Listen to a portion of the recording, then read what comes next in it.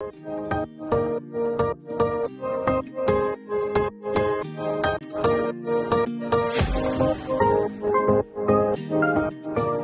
my beautiful friends, it's Amanda here, and today we're talking about some new ColourPop products. These come from the Sonic Bloom collection. At the moment, these Sonic Bloom products are an Ulta exclusive. Recently, we've been seeing all of the Ulta exclusives eventually make their way over to the ColourPop site. So do not fear my international friends who do not have access to Ulta. I have a feeling that this collection will eventually be available on the ColourPop site. I don't know for sure, it has not been confirmed, but pretty much all the Ulta exclusives eventually pop up on the site. It's just a matter of when. It seems to me like a lot of these Ulta first collections get released without a lot of fanfare. I don't understand why. Maybe even ColourPop themselves can't keep up with ColourPop at this point. There are quite a few products in this collection, but a lot of them are not really new. There are some color sticks, which I didn't even notice when I went to purchase this palette, so I'll put a picture up here. There are a few of the Cheek Dew Serum blushes. None of these are new shades. These were all previously released with the initial launch of this product. It looks like they just put them in some special outer packaging, but these are not new shades. There are also several of these, another product that I really enjoy. This is the Fresh Kiss Glossy Lip Stain, and the majority of these shades are also not new. However, there is one new shade. That's the one I purchased, and it's the one, of course, I'm wearing throughout this video. This is the shade Flowerlust. It's priced at $8 US. It has the same shape and size packaging, however the lid is a slightly different color. It's more of a deeper peachy type of color. The original Fresh Kiss Glossy Lip Stain release has a lighter beigey color. And then of course we have the Sonic Bloom outer packaging.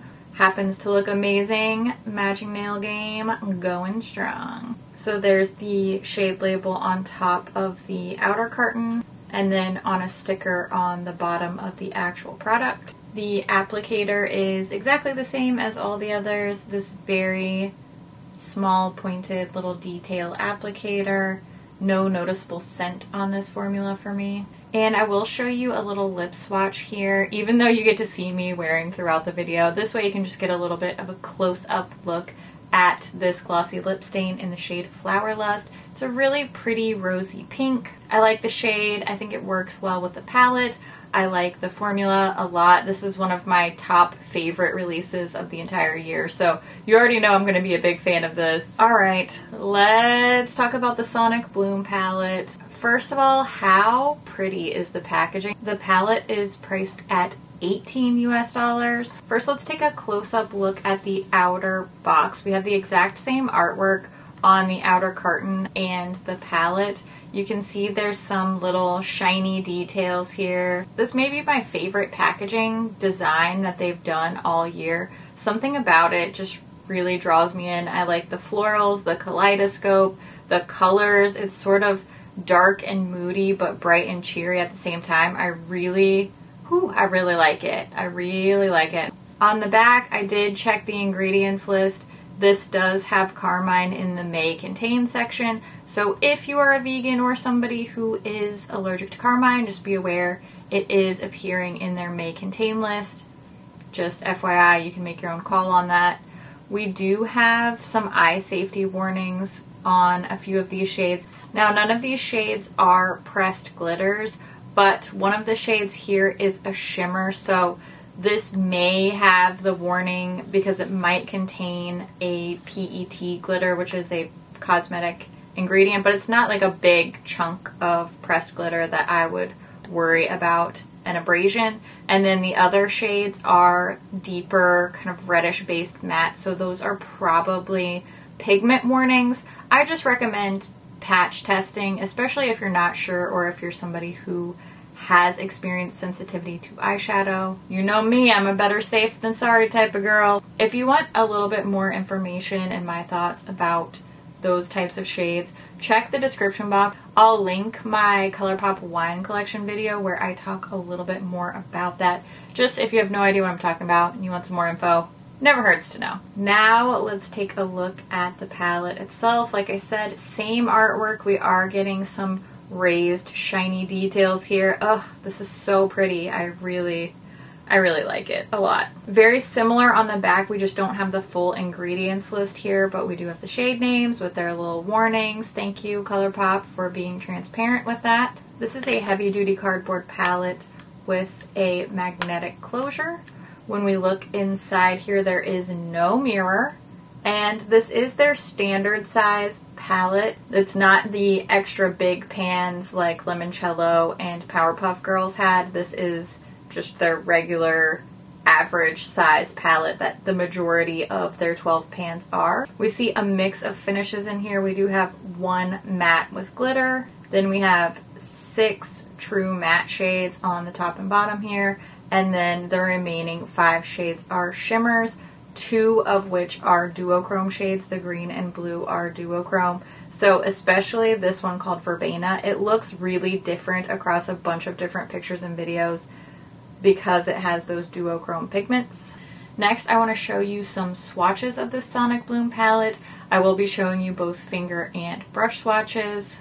All the swatches are done on the inside of my arm with no primer down first, and I do not use a dampened brush for any of my brush swatches. The finger swatches will be pictured on top of my arm, and then each corresponding brush swatch is pictured directly below. As always, for my brush swatches, I'll be using my e.l.f. flat eyeshadow brush, and I'll clean the brush off in between each shade using my Veramona color switch. That way there's no shadow transfer between swatches. So let's take a look at the Sonic Bloom swatches now. Can we just take a moment to appreciate how consistent these shadows are swatching? The finger and brush swatches are almost indistinguishable from one another, and that's across all of these different formulas. We have mattes, we have the glittery mattes, we have shimmers. These are all looking so smooth, so opaque. These were just honestly a joy to swatch and use. Now that you've seen the palette swatched, let's take a look at a quick eyeshadow tutorial. That way you can see these shadows in action for the eye look that I'm wearing today. And then I'll show you some swatch comparisons and I'll wrap up all my thoughts at the end. I'm starting off this look by prepping my eyes just like I always do. First, using my favorite eye base. It's the MAC Paint Pot in the shade Painterly. Then I just went over that with a really light dusting of some setting powder. I used this cool brown shade called Cosmos, and I just gently built that up in the crease area for my transition shade. Then I went in with Dig Deep, and this was so much darker and just way more pigmented on the lid than I even expected, even after swatching it. So I just blended that out a little bit with my finger to get a softer edge on that shade. Then I mixed together Cosmos and Lunar Disco to blend that deeper shade up into the crease and just add a little bit more dimension to that transition area. And I also used that combo on my lower lash line. Then I used the shade called Heyday and I put that right on the very inner corner. Lastly, I took Verbena. I put that on a flat brush and then I sprayed the brush with a little bit of my Pretty Fresh setting spray. That way I could really get that metallic, super duochrome look on the lid. And I just built that up all over the lid, blending from Heyday out until I got to Dig Deep. Then I used Dig Deep just a little tiny bit on a pencil brush and smudged that along my upper lash line for a more smoky look on the lid. Then I curled my lashes and added my Essence Lash Princess Mascara. And that's my finished look. This is super easy to achieve. The shadows were very easy to blend, layer, and work with. And I think that this is a really fun, interesting, kind of sultry look, but it is technique-wise super duper simple to do. I did ask for suggestions on my Instagram page for which palettes you wanted to see this one compared to. So all of the comparisons today were suggested by my friends over on Instagram. If you're not already, I definitely recommend going to follow me on my Instagram page. It's just Makeup.Just.For.Fun. You'll get to see the swatches first. I do a lot of comparisons. I'll take your requests, and I just really appreciate all of your input over there. Let's take a look at a few palette comparisons now.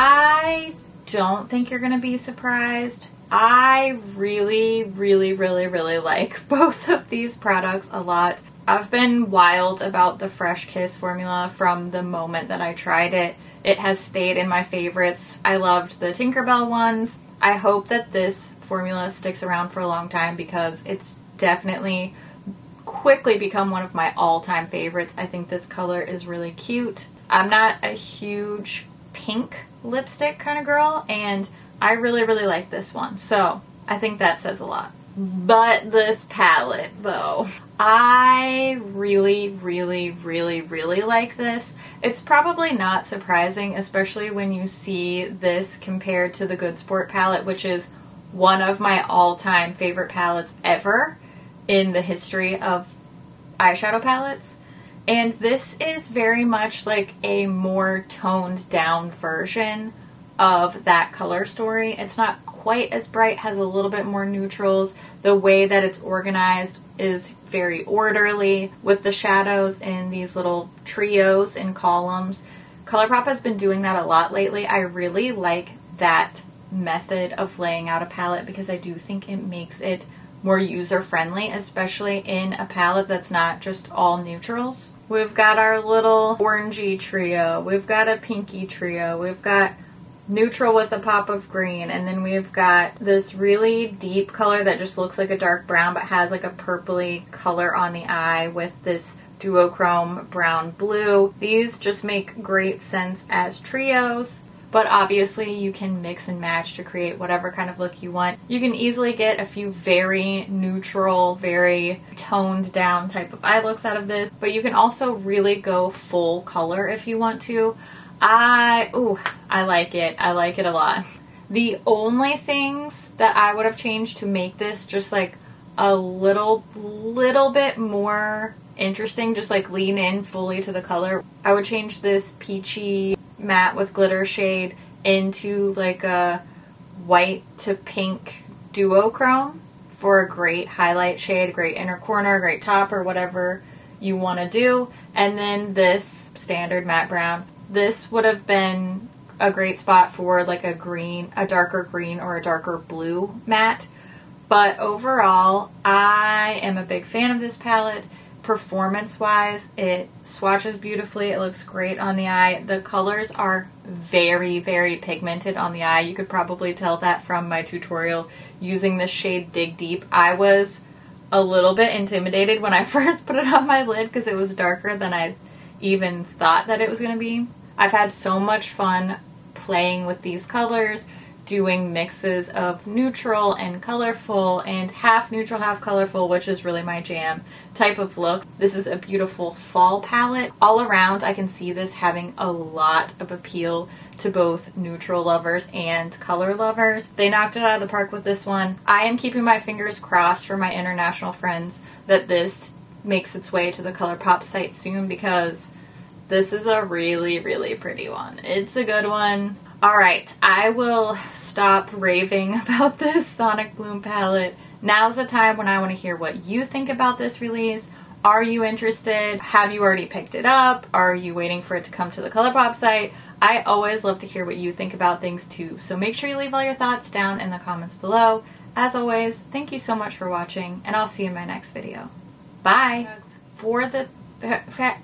No, that's not what I meant to say. Ooh. What? Huh? That didn't make sense. Rewind. This, for me, that's what we call a loss for words. Okay, I'm fine. So, did I just do like a Disney Channel moment? This swatch brush is my magic wand, though. We've been in this together for a long time. Okay, anyway, Bloom palette. That's backwards. Now, I have a lot,